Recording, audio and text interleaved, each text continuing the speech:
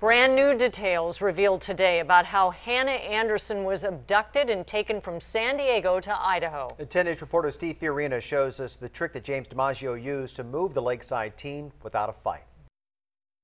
Hannah Anderson admits there were times she might have been able to escape her abductor, James DiMaggio, especially as he slept, but said she was fearful. Quote, "Maybe I could have done something, but who knows?" She also alluded to her emotional state as she told of DiMaggio holding a revolver and wanting her to play Russian roulette. When it was my turn, I started crying and was freaking out. And he said, "Do you want to play?" And I said, "No." And I started crying, and then he's like, "Okay," and he stopped.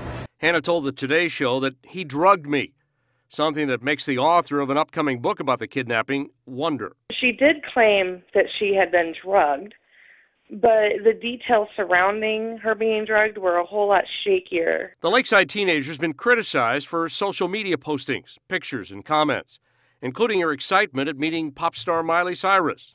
Family and friends of DiMaggio recognize that Hannah's gone through trauma, the kidnapping and shooting of her abductor by the FBI, and the murders of her mother and brother in this raging house fire. They want answers too. They're so protective of letting us know what really happened and letting us see the evidence and holding Hannah out purely as a victim, and yet she seems to be representing herself in a somewhat inappropriate way. Hannah used Instagram for this note, too.